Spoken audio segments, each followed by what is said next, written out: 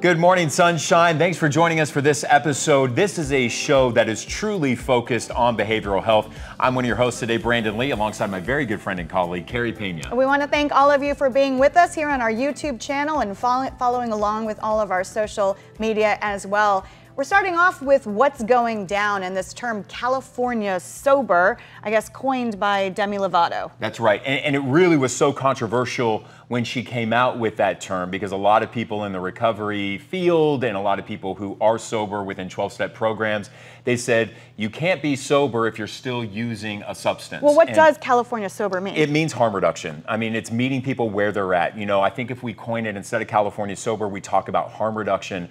It's essentially saying that you're no longer going to use the drugs that brought you to your rock bottom. But let's say it's meth or heroin or even marijuana. If that was a drug that took you down, they believe that you can still go out and have a drink or two, during the week. So you're not necessarily technically sober, which is why there's been a lot of backlash towards the phrase California sober. Us in the field of addiction, we look at it more as harm reduction. And Demi Lovato, they have been very open about their own struggles. Yep. And talking very publicly to their millions of followers. And they are hugely influential, which is why a lot of people said, listen, you have a huge platform. There's a lot of young people who listen and follow to every word you say. We got to be responsible in the language that we're using. So I really hope that Demi Lovato and Miley Cyrus understand the impacts of harm reduction, but also everything that encompasses it, because they have a huge platform. You also have that responsibility. We're going to continue our conversation now about addiction and sobriety and recovery. We want to welcome Hamilton Baiden into the studio with us. He is the CEO of Youturn Health. You know, I want to just tell our audience, I mean, this show is all about brutal honesty. We're trying to bring segments that can help people, whatever touches them to advance their lives. And I actually caught a Facebook post. Your beautiful wife made this Facebook post about the fact that you had been sober for how many years? 10 years. 10 years, and she was just talking about how proud she is of you, and so I reached out to say, why don't you come in and tell a little bit about your sobriety journey and what you're doing today? Yeah, happy to do it. You know, a lot of people are very quiet about their journey. I am anything but quiet, which is why I don't have a voice anymore. You know, I struggled many years with behavioral health. As a kid, I was diagnosed with ADD, hyperactivity, which you'll figure out very quickly because I have a lot of energy. And as I grew up through the ranks in healthcare, stress, anxiety, the whole 9 yards. And 10 years ago, I woke up one morning, my wife looked at me and she said, I'm done. She goes, I love you, but I'm not in love with you anymore. And immediately I go, I'll quit. That was the biggest lie in the world. Immediately in my head was like, all right, how the hell can I get myself out of this? How can I manipulate my way out? And I called a good buddy of mine who had gone to treatment, and he looked at me and he said, you got to get on a plane tonight. And that's what I did. I flew across the country, went to treatment, never touched another drink again. But what I've learned through this journey is that's not the only way. Recovery is an individual thing. It's you know, Brandon kind of talked about it. For 70 years, we've kind of dictated to people, this is what recovery looks like. And in my opinion, that's why only 10% of people get help. Before we go into, we want to hear about your company and everything, but I'm just curious when you got to that breaking point, because a lot of people, I think, try to gauge, you know, how bad is it getting, you know, and there's a lot of ways you can convince yourself that, hey, this is manageable. I'm a successful guy. I run a company. You know, I'm checking all these boxes. So just for folks who are watching and listening, can you kind of describe, like, what were your daily habits? And how, when you just say you were getting out of control, what do you mean by that? Well, it's interesting because everything that you just said, I went through. I'll throw one out to people that you'll find very interesting. I kept a spreadsheet on how much I was allowed to drink. A normal drinker doesn't have to keep a spreadsheet. That's pretty much an obvious sign right there. But I went through everything. I mean, and the other thing you have to understand is all people that struggle are different. I had a buddy that got up every morning, he dropped his kids off and he went straight to Circle K and got a bottle of Crown Royal, drank it all day long. I was not one of those. I went to work every day. I showed up everywhere I was supposed to go. I was very successful. When I came home at night, we would open up a bottle of wine and I just would not stop. It didn't matter, would not stop. And then once a week, once every 2 weeks, I would just go off the chain. You were a binge. I was a binge drinker. But I went through it. I mean, I went through all of those things. And I always say, if I had woken up that morning and my wife had handed me 4 Advil and say, I love you, honey, I'm sorry you have a headache, I wouldn't have gone to treatment. No way in hell would have I gone to treatment. it's a journey, and sometimes it takes certain things to get people there.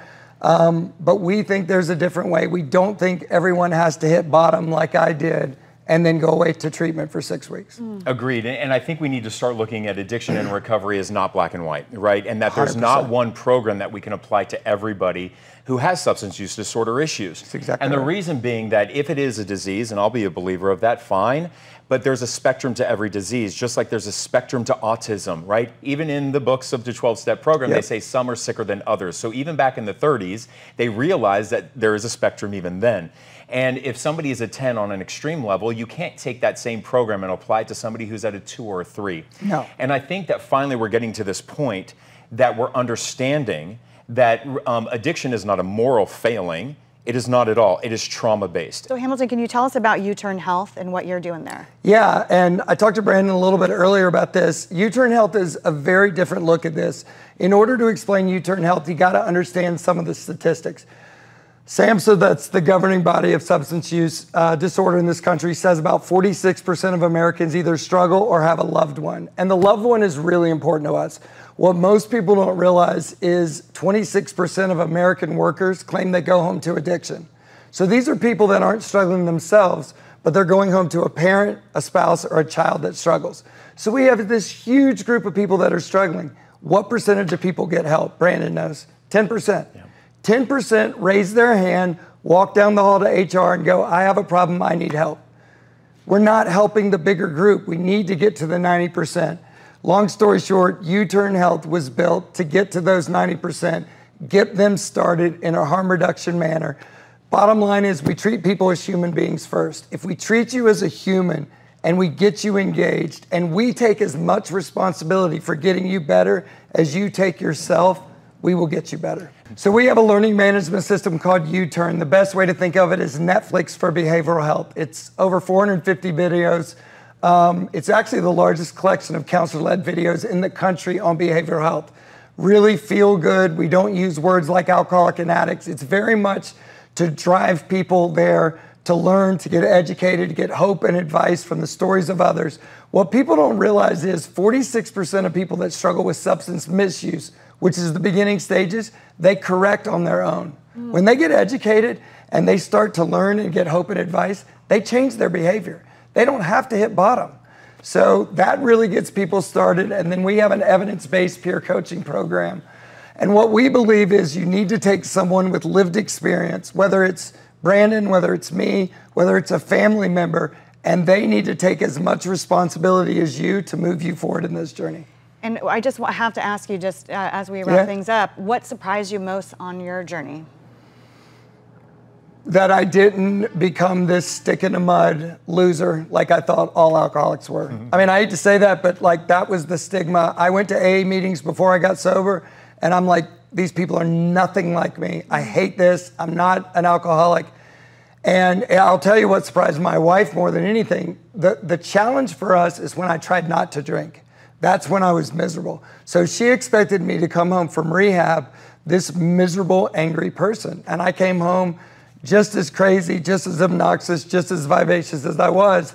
And my life is 1,000,000 times better than it ever was, without question. And my marriage is 1,000,000 times better than it ever was. We appreciate you being here today. Oh my God, Flying in for the segment. I know you're on baby watch, so we appreciate you being here. Thank you. Really important information. Well, more importantly, thank you guys for talking about this. Always. It's a big deal, and people need to hear it. So thank you. Yeah, that's why we're doing the show. Love it. Thank you, Hamilton. Thank you. You know, Hamilton talked about turning pain into purpose, and that's what our next segment is all about as well. I am working on a storytelling series with Gateway for Cancer Research, and I had the pleasure, the honor really, to interview an incredible person named Delora. She is their chief program officer. She lost her brother at age 19, but she decided that she was going to do something about it. And she talked to me about what it means to work on this mission to truly find cures for cancer.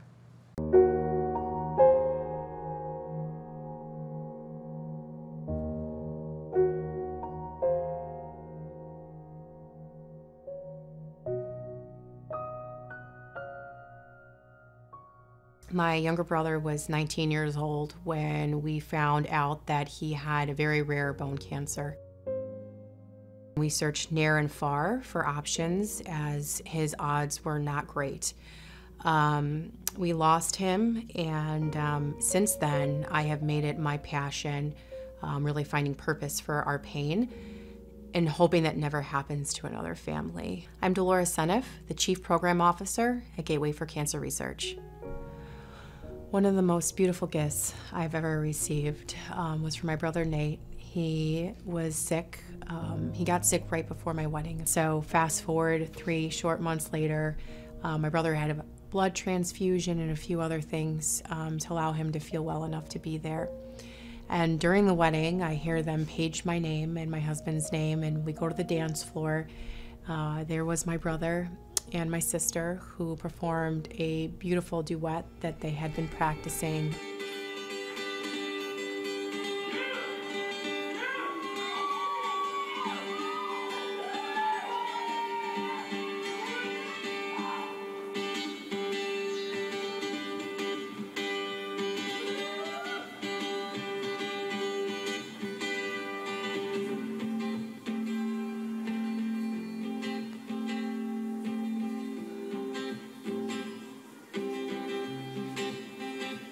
My brother was determined with my sister to play Indian Moon, which is a song that my brother played every time prior to chemo that gave him strength, and he wanted to play that for me. And looking back, I think he knew that he probably wouldn't be here much longer, and left me with that so that I could feel his strength the rest of my life until we meet again. The day after I lost my brother, I found I was pregnant with my oldest son. So I truly believe he sent me my angel, who's named after him. And one of the last things he said to me in hospice, when he could still talk, was, "Dee, promise me that you will help other families not go through this."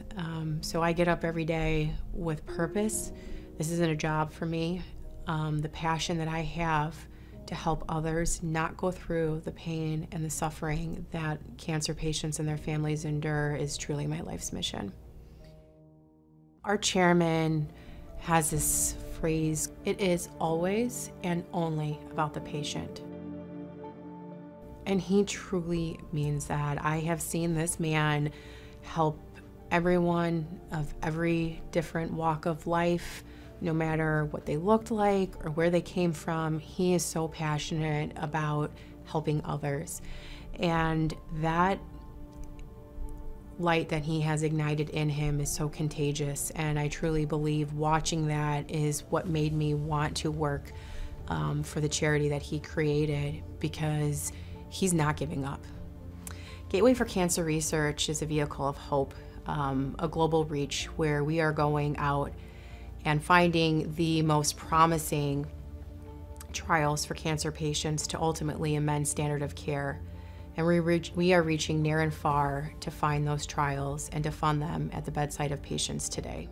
Not a day goes by that I don't think about my little brother, Nathan. He was my best friend.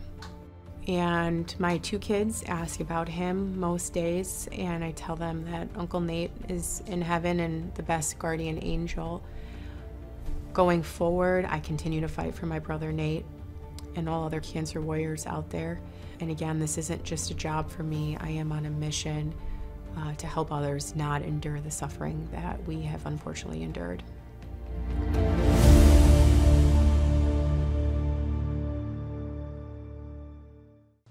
And this is a year-long series that you are doing with Gateway Cancer Research to help change lives. Yes, we're bringing attention to the research, the researchers. So I'm flying all over the country, interviewing the researchers, talking about the success and clinical trials that a lot of the public doesn't even know about, that these clinical trials are available. And Dolores is one of the key people. I mean, she's one of those people that you meet her, she's so amazing. And I think there's so many people out there just desperate enough to even want to do the clinical trials if they know about the clinical trials. And if you're told you have stage 4 cancer, sorry, there's nothing more that we can do. No, Gateway for Cancer Research is like, that's not good enough. Right. That is not good enough. So it's really been an honor to do that program. All right. I'm really excited for this next guest, this next segment, Mind, Body, and Spirit. Our guest today is Andrea Barkley. She's a fitness and nutrition coach, mindful living advocate. She's also the author, and I love the title of this book, Moan Out Loud, Protein Shakes. Oh, yeah. You have a sequel because it's Moan Out Loud and Louder. That's right. Protein Shakes. All right. Thank you for being here, first off. My pleasure. I'm really just kind of even excited because I hope to learn something from this because, you know, we live in this convenience world where we just need to grab something and go. Yes. There are so many friggin' protein shakes out there on the market. There's ones you can pick up at the 7-Eleven and a Shell gas station. Oof.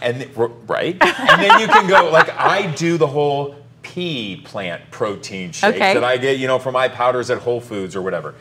Tell us, what are some things that we can take home at, because we all drink protein shakes, right? We're always on the go. Everybody's drinking them these days.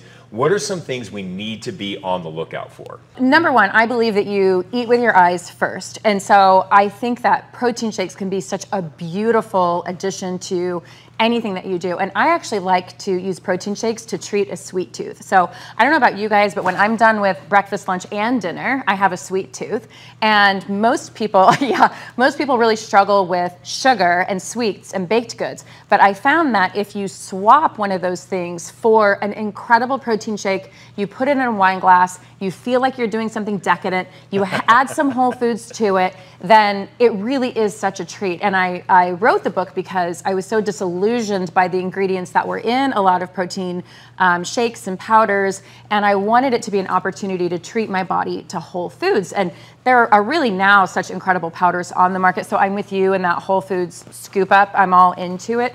But you really can make shakes that are so good that when you take a sip, you moan out loud. And that's what inspired the name, is that no recipe made it in the book unless I went, oh my God, maybe that is so good. Maybe I need you to be making me a protein shake. I mean, I ain't moaning at all with my peanut butter and banana protein shakes. I mean, and you really are what you eat. So when you eat and drink these beautiful things, you feel so good. And then how incredible to not have that big sugar bomb, you know, hit to your bloodstream, and instead have something that's more balanced, that stabilizes your blood sugar, keeps you feeling good and looking good. Most people struggle with getting enough protein in their diet, so it's a great way to do it. So you have this thing too where you're texting people every morning. I do. Talk to me about this, and how do we sign up for this? Yes, so when I was first starting out into fitness, I hired my own personal trainer to get me out of this love fat bubble, right? And he really changed my life.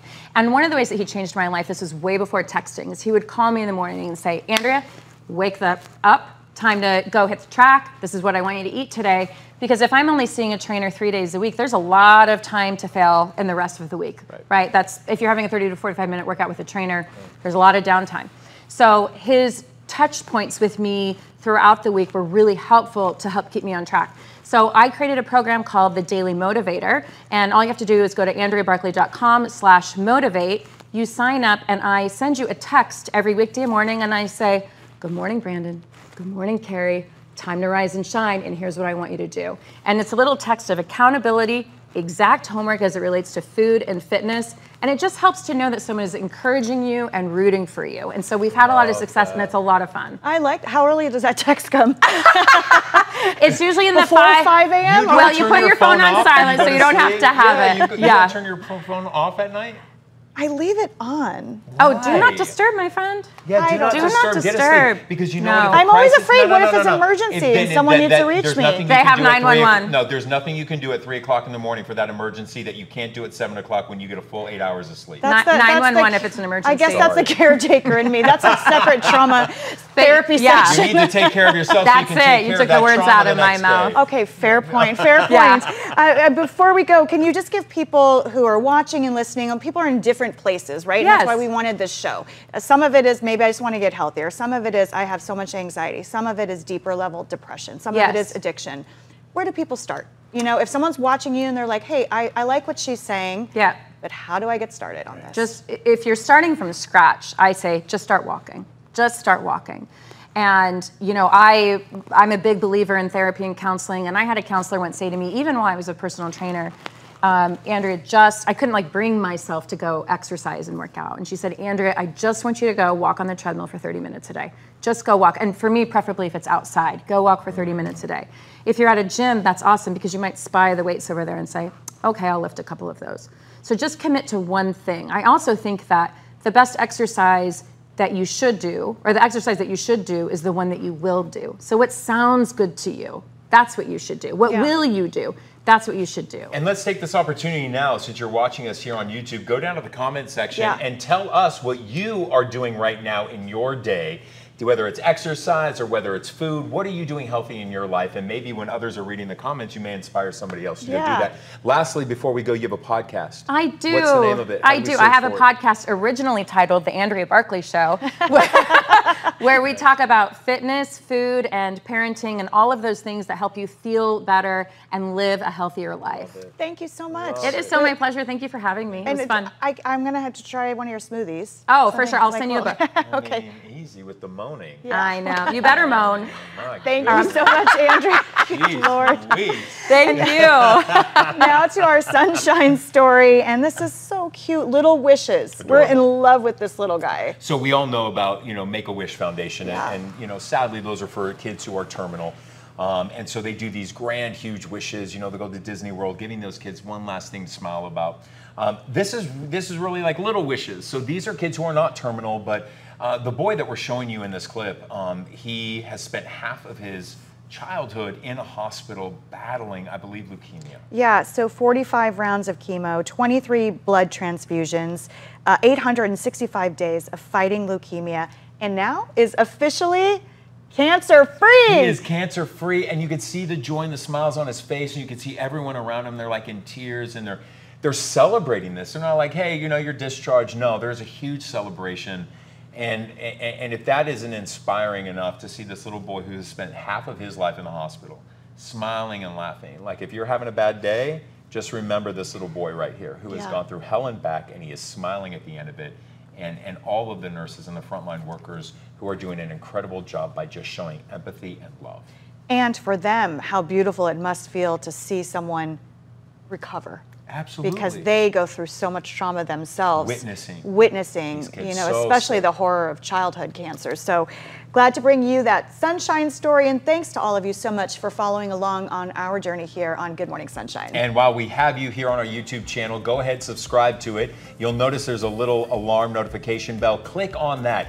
When you do that, you will be sent an alert every time we upload a new episode right here on our Good Morning Sunshine channel. Thank you so much for tuning in today. We'll see you back here for the next episode. Take good care, everyone.